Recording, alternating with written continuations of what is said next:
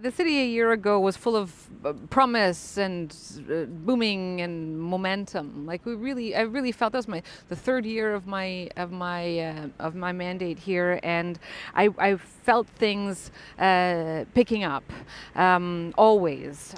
Today, it's still full of life, but it's a subdued life. Winter has been incredibly difficult. Today, literally, you talk to people and everyone's very happy that the streets are lit finally. First time in months you can walk around at night and be okay.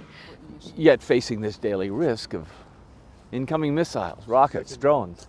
The more you feel you can control, the more you can deal with the siren when it goes off. But your heart still, skips a little beat, and you think through things, and you hope that your defenses will work, and you hope that you'll get the information you need to keep yourself safe.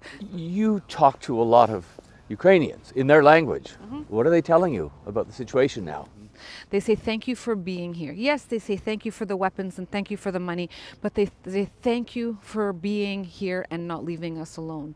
I hear that from everybody, and it gives me goosebumps every time. What's their level of determination to win?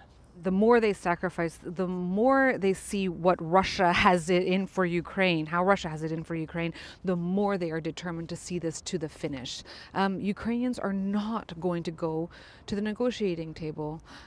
They want to win this militarily because that is in their hands, and that can get them the result that they want.